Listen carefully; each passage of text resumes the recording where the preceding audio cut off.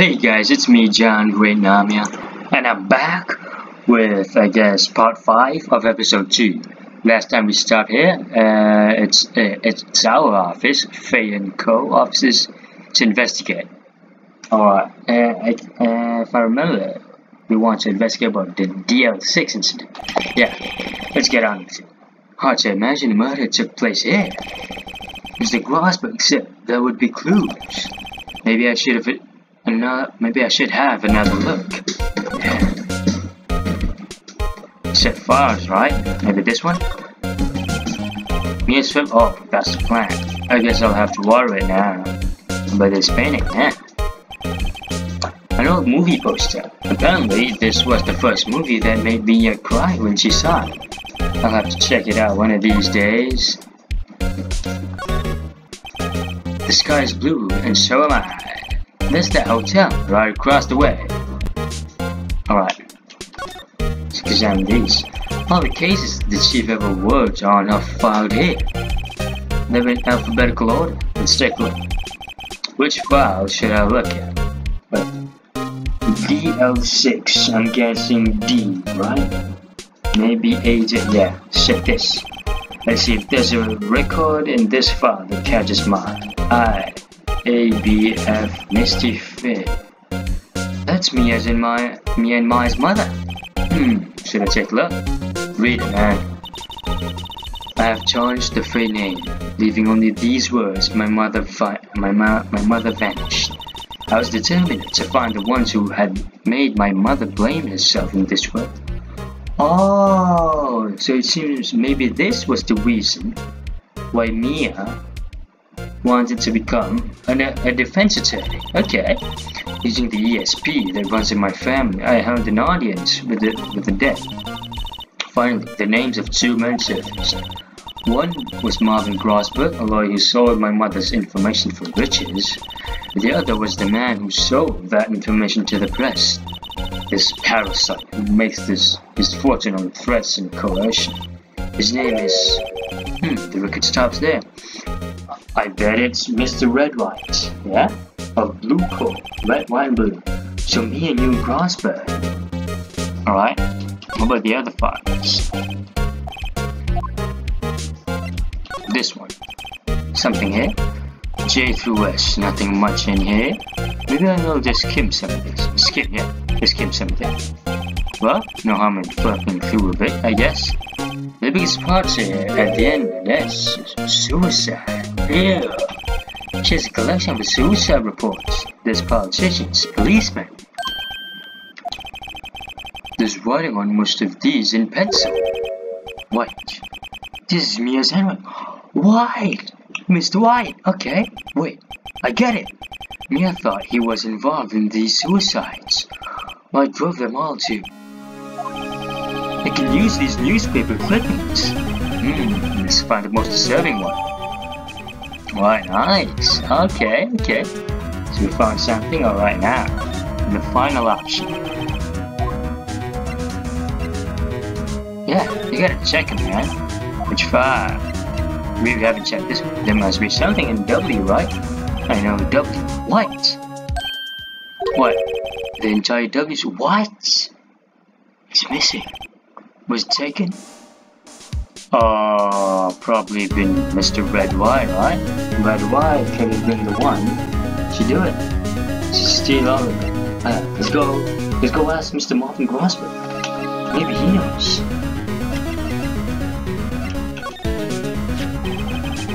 I found this in Mia's files, so she was investigating Red White, as I expected. Well, if you wanted to challenge him, you could present this in the court. Not a bad idea. Oh, okay. Something to talk, maybe? No? Okay. Take detention center again. Apparently, Miss May is in questioning. I doubt they'll let me talk to her today. Where's Maya? Get White Hotel. The bellboy seems to be out. Huh? The sound of water coming from the shower. La-dee-da, money making.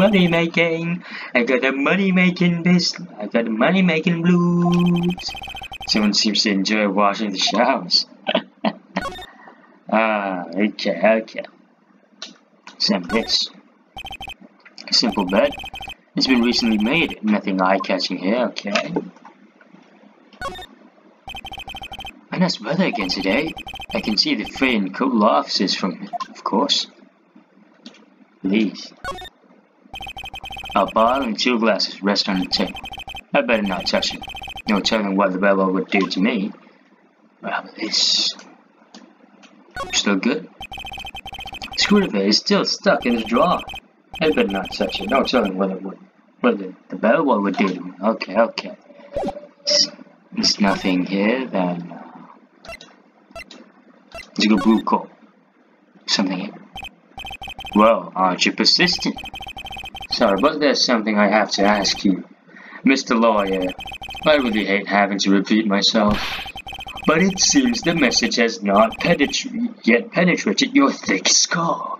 Stop bothering me. If you try my patience further, I fear a nasty accident may occur. Do I make myself clear? Transparent.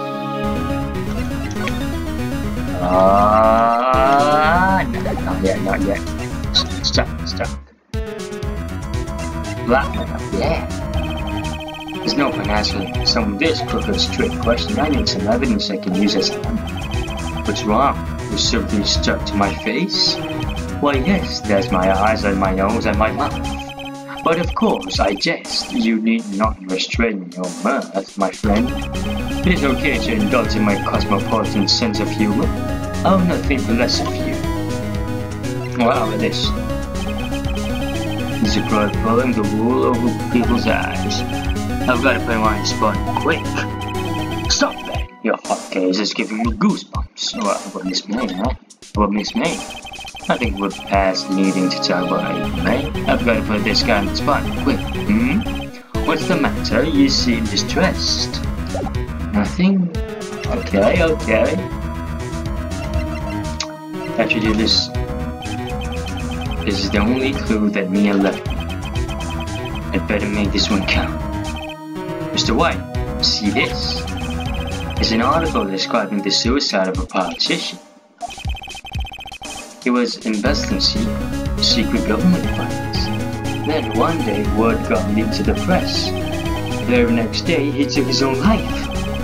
And this concerns me how? I found this article in Mia's office. Miss Mia. She had a file filled with articles like this. Every one of them was labeled with a single word. White. Mr. White, I know what you did this to. You did this to a politician. You blackmailed him. You were blackmailing him. Blackmail? Not just him either. You were threatening and coercing hundreds of others. You were involved in all of the suicide cases that Mia investigated. This company is built on blackmail. I'm right, aren't I? What a bizarre accusation. Mr. Wrong? What is it that you should be doing now? Investigating me? No, I think not.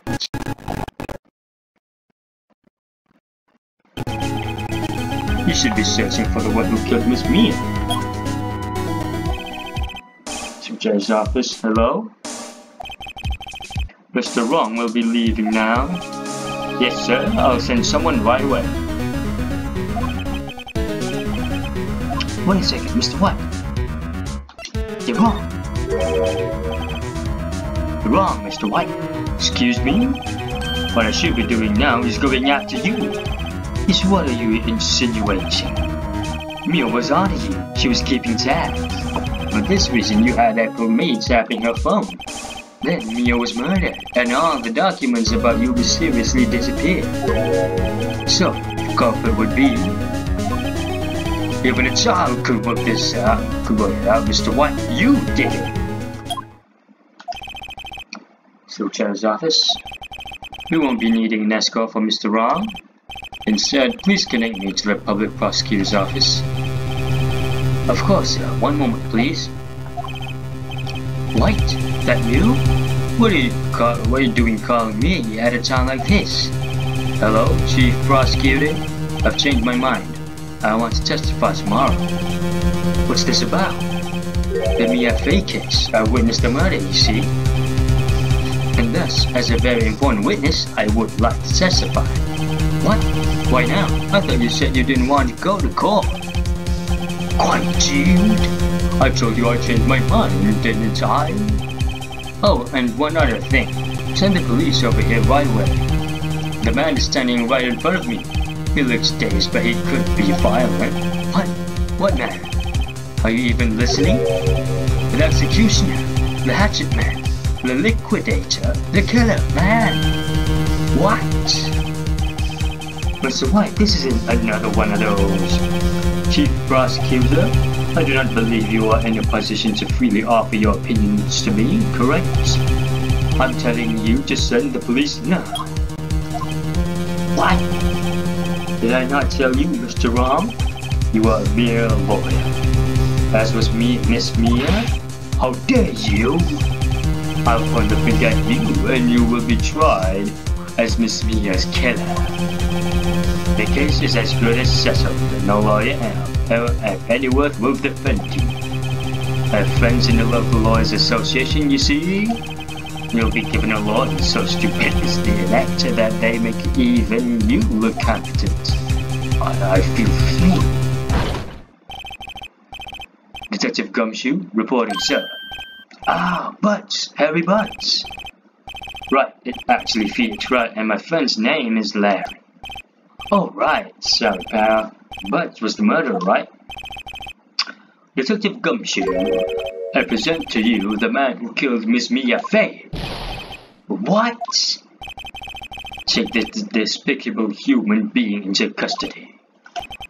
Farewell, Mr. Ram. What? I've been taken into custody? No, I didn't expect this. That Mr. White really is cruel. I can't believe it's only been a day since the first trial. My trial begins tomorrow. My trial, wow. I was going to set a trial for me. And the prosecution will be on it. Be in on it. Of course, Edgeworth included. An attorney was assigned to me by the state yesterday. I refused. I had an idea. Right. Mr. Wright. It's Maya. Oh, Maya. Great. They let you out of detention. Just now? Yes, it's all thanks to you. Now I'm afraid we've switched places. What? You mean you... I explained what had happened to Maya. I don't believe it. How many people does that man need to destroy before he's satisfied? My mother, my sister, and now you. This has gone too far. Mr. Wright, please tell me, is there anything I can do? Well... Cheer me on in court, yeah. Well, you could cheer for me in court. Cheer for you? You mean like a cheerleader? Huh? Yeah, like that. Alright, leave it to me. Huh? I'd better go get a uniform and some pom-poms. But wait. What? I'm kidding. It was a joke. No way. No, really, I was kidding. But thanks. It's good to know you're on my side. There really isn't anything you can do for me anyway. But I can't just sit here and do nothing. I've got to give that man a piece of my mind. Just a piece? Okay. Then come to the court tomorrow. Now, okay, I'll be there. I'll show them a thing or two. Is it finally the trial? Yes, it's the beginning of a new century. Yet with crime, it's the same old story. In fact, it's gone worse. Lengthy court proceedings are no longer realistic. Beginning a few years ago, a limit of 3 days was put on initial court trials. Almost all finish in a day, most with a guilty verdict. I never thought I would end up in the defendant's chair myself. Tomorrow, the true culprit will appear as a witness. This is it. It's me or him. To be continued.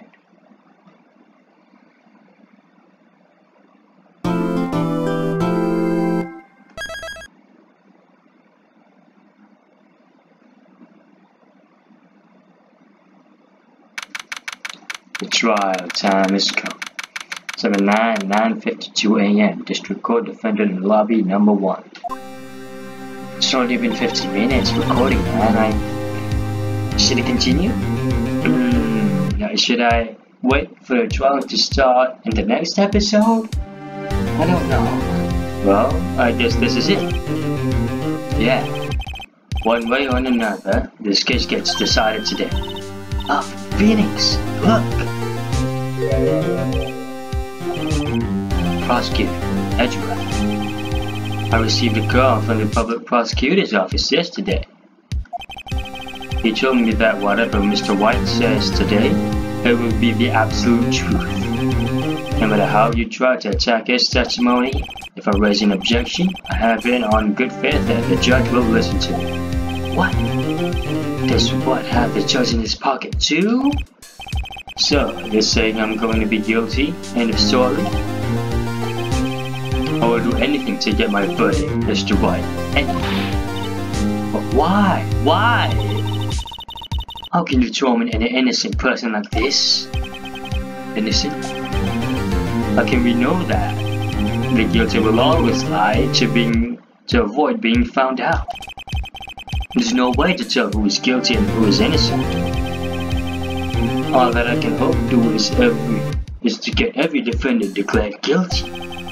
So I make that my policy. Edward, you've changed. Phoenix, you know him? Don't expect any special treatment, Phoenix, right? Phoenix? Well, court will be opening for session soon. What? But wait. The defense attorney isn't here yet. Isn't even here yet. He's not. I'll be defending myself. What? Okay, let's do this. Oh, it's time. It's time is 9:10 a.m. District Court, courtroom number 1. It's time for the trial. In the next episode, yeah, sorry you guys, I have to shorten the episode. Let's prolong the episodes. It's just, what I noticed, the watch time isn't looking too good. Like you viewers don't watch till the end, so I guess, prolonging the episode is a good thing, but I'm still not satisfied. I want to play some more until the end. I usually finish one episode in one day, but I have to do an episode because I didn't expect the time of recording would be this long. So that is it for this part of episode 2. Until the next episode, farewell. It has been me, John Greatnamia. Goodbye.